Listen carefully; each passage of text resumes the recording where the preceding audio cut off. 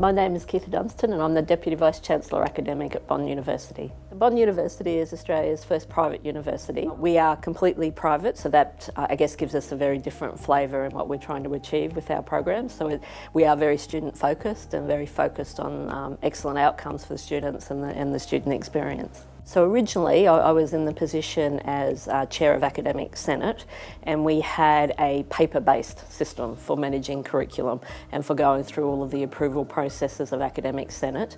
And at the time, in my first year as Chair of Academic Senate, I conducted a audit to make sure we were fully compliant with the AQF requirements.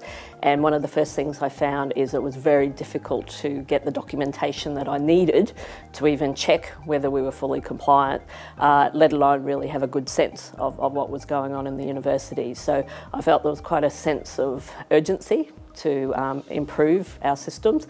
Everything was there, but because it was all paper-based, things were in compactus. Things were, at the time they were approved, they were entered into the student system, but over time various people in the back room of the student system would modify things, and so we potentially had some programs that weren't actually being offered the way that Academic Senate had approved them. So I wanted to have a system that made sure not only that the approval processes were appropriate, but that there was one source of knowledge that we could all rely on, rather than pieces of paper being in different places and, as I said, student systems interpreting pieces of paper and then that getting put into other systems which were then put in different places as well. So overall coordination, improvement of business processes, but from my perspective at that point of time as Chair of Academic Senate is I wanted to make sure that I could be completely sure that we were following all of our quality processes that we had in place.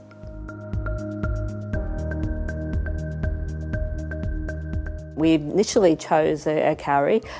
Lauren Hives, who looks after the learning and teaching aspects of ITS for the university, actually, I think it was at a conference, she came across the work that Akari was doing and brought their website to my attention, and I looked at what they had there at that particular point in time, and I thought, well, this is exactly what I want. So it was a demonstration page which showed that you could look at the program and you could see all the subjects in the program, you could look at the subject, you could see the content of the subjects, you could look at the assessments, and I saw the potential for how that could actually map through for a complete assurance of learning. So my probably main motivating was from the Academic Senate compliance point of view, but by that time I was also the Pro-Vice-Chancellor Learning and Teaching, and I got quite excited about the prospects for using this system to actually assure the quality of the learning as well. So an extra dimension to that governance of what we're doing in the learning and teaching space.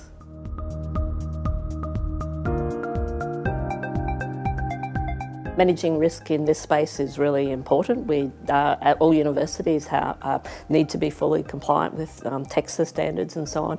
So you do need to make sure not only that you I guess design the right processes, but that you actually do have ways of checking and auditing so that you can ensure that you are fully compliant at all points in time. So where you don't have a system that is very easy to check, it is very hard to follow through on that checking of the compliance, and I think that's where the risk comes up. As I said, because our main record of what was happening in the space was what computer type people had put into the system. It was quite opaque to people like me, so it wasn't easy for me to actually check things to ensure things were done the way that they should be done, and obviously that introduces a risk, because that's one of the important parts of academic governance, is that we do have complete transparency of everything that we're doing.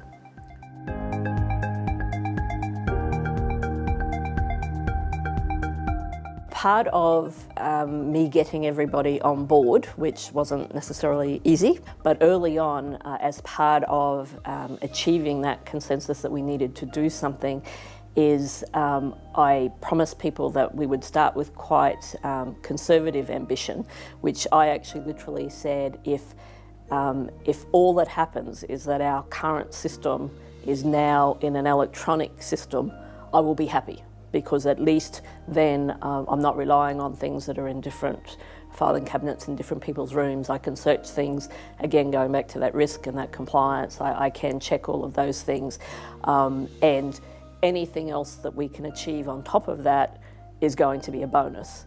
And so by having that more conservative ambition for the naysayers, and a particular group that were quite against it initially were the people that were looking after our systems at that particular point in time, because they had to, from their point of view, it's not broken, so why are you fixing it? And it's going to be way too difficult to simplify things the way that you want to have them simplified, because it has to be as complicated as it is. Whereas I'm an accountant by background, so I understand processes, and it didn't need to be anywhere near as complicated as our current paper-based system was.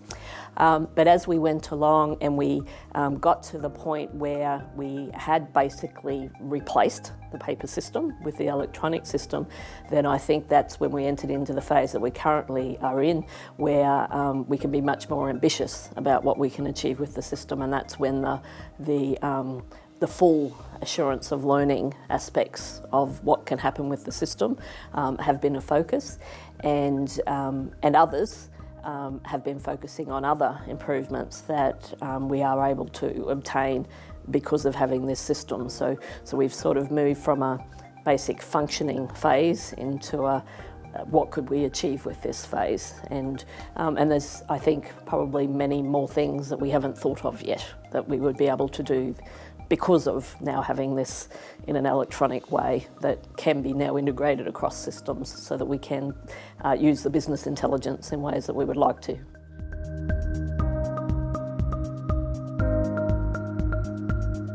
I think part of the reason why it was maybe somewhat easier for us to start the journey with Akari was because we were so small, and as part of being small we don't have a lot of resources behind these things, so we hadn't previously invested in systems to try and help with this process. So we were going from a very prehistoric, if you like, paper system into what I'd like to think will become like a Rolls-Royce version of what we can do. For a lot of other universities, I know they have already invested in their own versions of electronic curriculum management systems. So I think for some of them, their challenge is going to be how they modify existing processes to work in a more streamlined fashion with Akari. So for us it was a very obvious big jump in what we were doing. For others it may be more of an incremental change and more of a perhaps using Akari in a way that it better integrates and perhaps with these aspirational things that I was talking about with assurance of learning. So again, other bigger universities I know have invested in processes separately again for assurance of learning, whereas Akari gives us this opportunity to integrate all of this and have it all sitting in one place. So that will be part of their challenge. I think the main thing is what I was talking about before, is whenever you want to go through a change process into a new system, is about taking everyone with you and having them believe in the benefits of the new system that you're going to, because if you have stakeholders that are not on board and they sort of try to sabotage you or try to not help you, then it's not going to be successful. And yeah, I mean, I think it's just a part of change. So we did have almost a year of talking before we actually started doing very much. So I'd suggest that it be thought of that way, as a long-term process where there is a lot of consultation. And I think other universities would probably have the advantage of, if their existing processes are already well developed, then it is maybe a business process improvement process before they actually go into using something like Akari.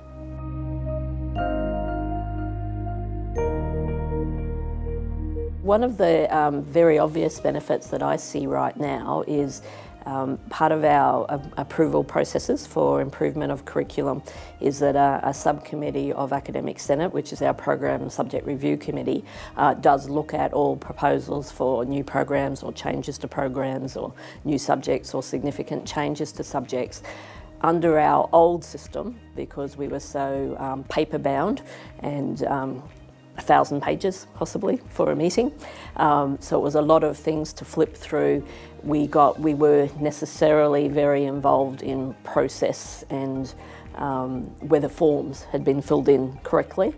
Now that we're using Akari, and literally rather than filling in a form when a new program is going to be created, what the faculty needs to do is to actually input the program into the system, and then as it goes through its approval processes and is approved, ultimately it is sort of uploaded as an approved program. But we don't have that separate, well, let's put something on paper and then somebody else transfers it from paper onto the computer system. It's actually inputted directly into the computer system. So instead of having the 1,000 pages at the meeting, we have people there with their devices and they are flicking through the actual records in Akari. So it means that tenure of the conversation has become very different. So instead of us having debates about whether field 11C is filled in correctly, we're actually talking about the subject descriptions, we're talking about the program descriptions, we're talking about the program learning outcomes and why they're phrased the way that they are. So we're actually doing the things that we really should have been doing, whereas in the absence of having a system that simplifies the process part, we were stuck in doing a lot of process things. Just another example, the Secretary of Program Subject Review Committee now has much less to do because it is simply the documentation of the agenda and simply forwarding approvals on the things that have been approved. So it's not, again, creation of another set of papers, which is a record of everything that's been approved, is the system now knows what's been approved and we don't have to create a manual record of that. So it's streamlined everything so that we can now worry about the things we should have been worrying about.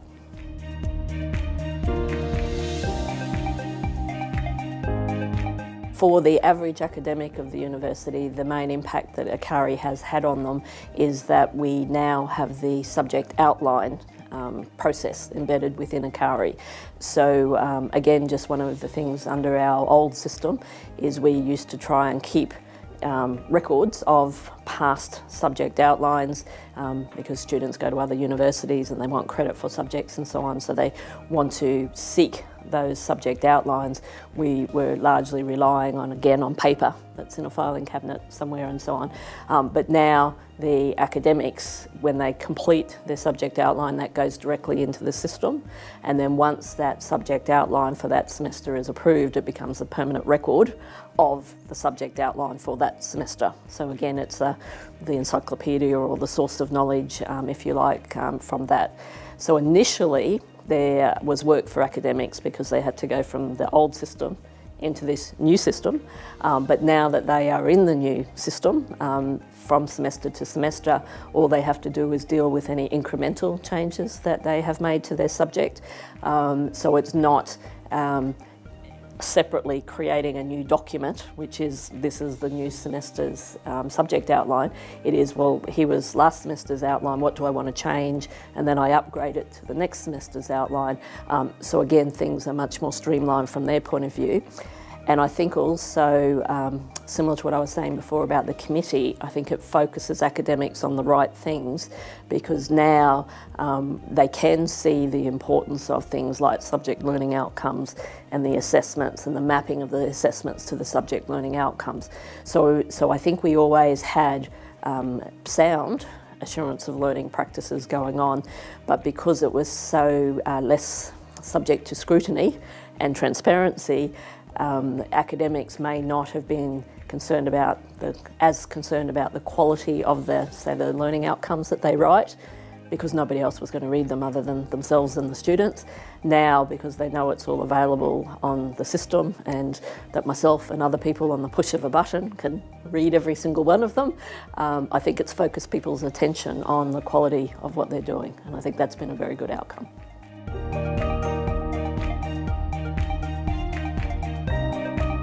I'm very optimistic about how Akari, the system, is actually going to help us with our assurance of learning. We are piloting the assurance of learning in some programs using the system from the beginning of next year, but I hope to have it fully implemented for the whole university by the end of next year or early in 2020. And again, being quite modest about my expectations in the first instance, but what it will be able to do is highlight what all of this looks like. So program learning outcomes have been mapped to subjects, and subject learning outcomes have been mapped to assessments and so on. But up until now, we haven't reported that back to faculties in any summary way, so that when we do have all of this working, we will be able to provide that back to faculties, and they will get to see what it all looks like, all mapped together, and does the jigsaw puzzle actually look like something, or oh my goodness, that's a bit of a mess, that's a bit of a mess. So I'm fully expecting that initially we will continue to drive a lot more change as, again, the light of transparency is shone on some of these things. But once we do have that working, then my expectation is that constructive alignment will just become part of business as usual. Because not surprisingly, while you can train academics to understand what they're doing with assurance of learning processes, if they don't believe that this is actively monitored and that somebody is actually using this for something, they don't necessarily take the task as seriously as you would like them to. Whereas once we can report it all and have it all in black and white and in front of a meeting, it'll suddenly be, oh, look at that person's subject learning outcomes, you know, ha ha ha. So I think it will put some discipline into practice.